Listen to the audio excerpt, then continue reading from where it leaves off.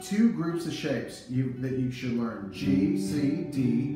What's the other one? E minor, A minor, and B minor. The other group of shapes that you should learn is E.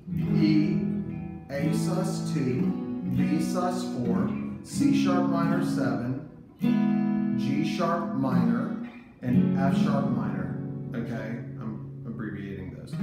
Okay, and you can capo those anywhere. Okay, this is your major. This is a pseudo major, taking the place of our major, another major, and then this is a minor, minor, minor. Okay, so try to listen to some songs and try to use those shapes. And you can capo up or down using that. Okay.